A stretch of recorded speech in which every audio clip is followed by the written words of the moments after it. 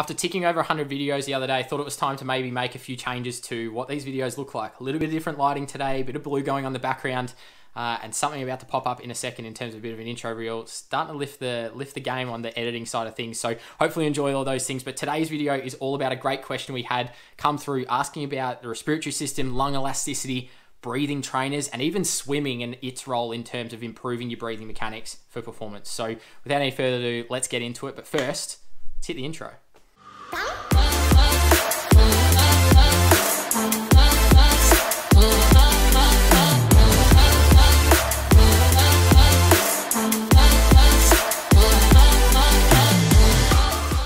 Hey, welcome back to the channel. Nick here, talking science of endurance and everything sports science in general. Thanks for joining us again for another video talking about a question that came through via Instagram from an athlete asking about things to do with the respiratory system. So if you want to get your question answered up here on the channel or join us in a live stream to get your question answered, make sure you are subscribed down below. Click that big red button. Keep up to date with all the latest videos. Head over to Instagram as well, down the bottom right corner here at NJ_sportscience. Send me a direct message, which is what this athlete did, asking their question. Turn it into a video. I'll always reply with a bit of a written response as well. But if not, you get a personalized video talking about your question up here because I can guarantee someone else is thinking it as well. So head over there, get your questions in. Always happy to hear them and love how we're continuing to grow this great community with a number of subscribers, getting very, very close to 2,500. Hopefully we can hit it by the end of the year. As I said very briefly in the intro, first of all, a bit of new things going on here, so hopefully you like it. Always appreciate the feedback on how these videos look, trying to up the game a little bit in terms of making them look a little bit nicer, change up the lighting a little bit, give it a bit of a fresh look here in the channel after doing over 100 videos now, which is absolutely insane that we got to that point only in the space of about 6 to 7 months, which is crazy. But today's video is all about respiratory system. A couple of key points that came through as part of this question over on Instagram, talking about things like lung elasticity. Can we train it? What's going on with these respiratory trainers that are popping up on Instagram ads, Facebook ads? You might have seen them a little bit more. They're actually popping up in a couple of known YouTube channels and podcasts and things like that as well. So I want to break that down. Leading into breathing mechanics and breathing efficiency, things like that. I've been doing a bit of research myself in that size space, so I thought it was an interesting topic. And then finally, is something like swimming good for actually improving a runner or a cyclist? And even in the case of a triathlete, is swimming a really key factor of improving that breathing? So let's get stuck into the lung elasticity part of it first. You might have remembered back, I did a video a few weeks ago now talking about breathing in more air doesn't necessarily mean we're getting more oxygen into the system. It's just giving us best chance to be able to diffuse more oxygen into the bloodstream to then transport it and utilize it. But it's no guarantee that we're actually going to do those two follow-up processes, the transport part or the utilization. It just means we've got more air coming into the lungs. More air is going to have more oxygen as a general rule if we're at sea level. 21% of the air we breathe in is oxygen, so if we get more total air, therefore there is more oxygen inevitably in that air. What I had mentioned though, in terms of some of the things that can improve the way that we get more air in, which does give us best chance, is things like lung elasticity. Now, this is basically how well the lungs can expand. I touched on it briefly that compared to the heart is a muscle, so that we're able to train that like we would with a bicep, our quads, etc. We can increase the size, we can increase how forcefully it can contract.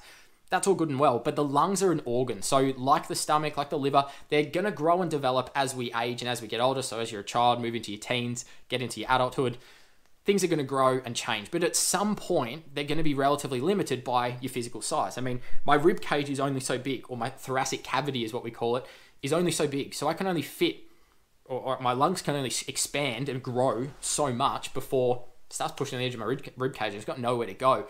It's the type of thing that we can improve the elasticity of those lungs once they are fully grown though, which allows them just to stretch that tiny, tiny bit more. We're not talking massive amounts here. We're just talking a little bit extra, which does allow you to fill up the lungs a little bit more, get a little bit more air in per breath, what we call tidal volume. That is going to help get as much air into the system, which could be effective. When I say could be effective, it's not necessarily going to be the be all and end all, because as I said just earlier, it's all about the oxygen consumption at the back end, or the usage by the working muscle, the transport mechanism. All these parts have to work together rather than just taking in more air in the first place. So lung elasticity is going to come through your training, stressing the lungs in any extent, whether that be long, slow, continuous over a long exposure, or the high intensity interval training, breathing quite rapidly and hard. All of these things are going to change that lung elasticity a little bit, but it's the type of thing that how much is it going to revolutionize or dramatically change your performance? Probably not a lot.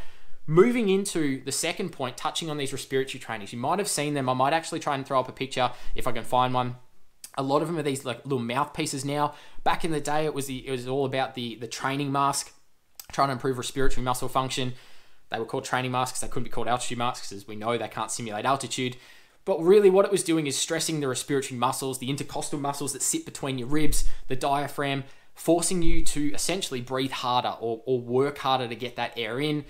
What does that do? It trains the respiratory muscles to an extent. So yes, you're able to breathe a bit harder, but is it the type of thing that's going to, again, dramatically change your performance? Not really, because it's only one part of the equation. We're only talking about the air intake.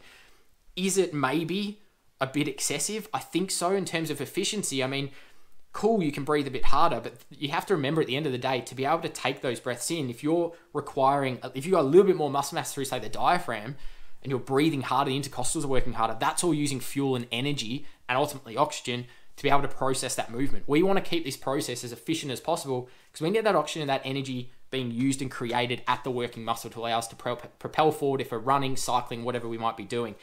We don't necessarily want to be wasting energy just trying to get air into the system.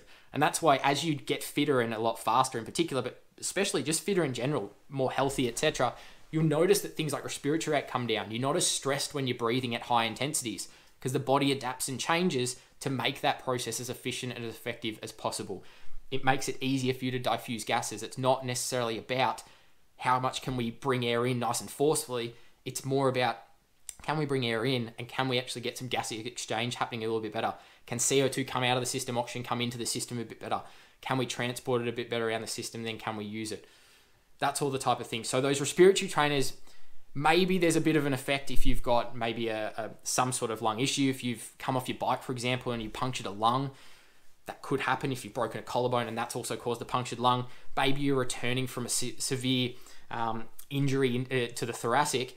What does that mean? Well, maybe you have to retrain some of that respiratory muscle if you've been in a severe accident. That's maybe a different story. But for the everyday fit, healthy person, it's not going to do a hell of a lot. We're talking less than probably 1% gain in what you can get. Some of these companies make some outrageous claims, I think, in terms of how much of a benefit these respiratory trainers are going to give you.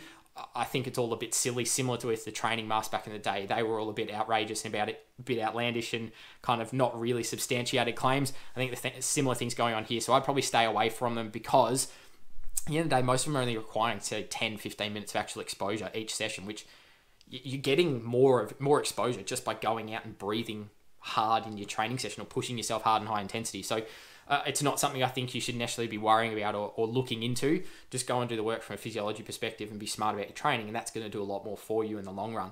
In terms of maybe looking at the swimming side of things, and this is where I think things get interesting in how does swimming, for example, maybe make us a little bit more efficient at breathing. And part of it, I think, comes down to you have to train your breathing and swimming. You have to be conscious and focusing on how can I make sure that I'm effective at breathing out under the water so I'm wasting no time when I get my air in. What does that also then train? That's also very similar to training what we call your CO2 tolerance. Internally, if we can really be in control fully of how much CO2 we're dumping out and when we dump it out and when we breathe out forcefully, that allows us to do a couple of things. First of all, if we can allow our body to build up a little bit more CO2 in our system, there is a little bit less affinity, or what we call affinity is effectively the bond between oxygen and hemoglobin weakens when there's a little bit more CO2 in the system because that little bit of acidity helps us. What does that allow us to do? That allows us for oxygen to get into the working muscle a little bit more freely and a little bit easier. What it also does, a little bit more CO2 internally, changes the concentration gradient. So we have much higher concentration in the body. So when we take that breath, it comes flooding out, oxygen comes flooding in, we get a good gaseous exchange. Swimming induces that naturally because when we've got our head down underwater, we can't take a breath. You can only breathe out or hold your breath. So we naturally cause that a bit of stimulation in that process. And that's why I do think, guys and girls who get involved in swimming, triathletes who are quite good swimmers, tend to have quite good, efficient breathing mechanics because they're quite comfortable at being really good at regulating that breath, being able to swim 3 or 5 stroke turnovers without taking a breath and then going through bilaterals really easy. Those types of things. Whereas some who struggle with the swimming or aren't used to controlling their breath as much, really quite struggle in the pool or in the water because they feel like they have to breathe all the time, but they're also coming up, they're trying to dump carbon dioxide out, get air, oxygen back in, they're taking a really short, sharp breath rather than having that really regulated flow. You can train some of this throughout your training. There's been some interesting research on nasal breathing through your long, slow sessions, something that I've adopted a bit to really, one, try to keep my heart rate down and keep me calm in those long, slow sessions.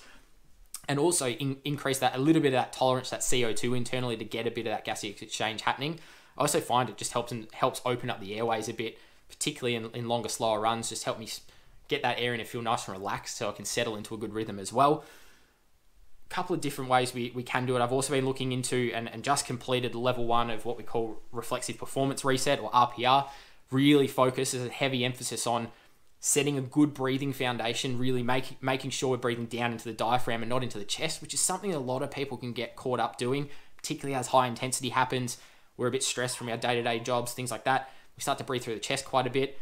If we can keep control of breathing quite correctly, if you like, through the diaphragm and control, but then also a couple of little wake-up drills from the nervous system perspective to maximize the breath, open up the diaphragm, open up through our abdominals as well, free up a couple of joints so that we can make the most of that expansion. And I've sort of noticed personally, being someone who's always had a little bit of a tight chest at times when the intensity goes up, when I'm a bit stressed, doing some of this RPR, which I'm going to bring to the channel a little bit more over the next little while and talk about it a bit more, it's actually been quite useful to be able to help me stay relaxed, feel like I open everything up, allow me to take in a nice, comfortable breath. And you might actually have noticed a kind of a bit of a funny one. I was looking through some old comments the other day on some previous videos, right when I was starting on YouTube, a little bit of nervousness, things like that.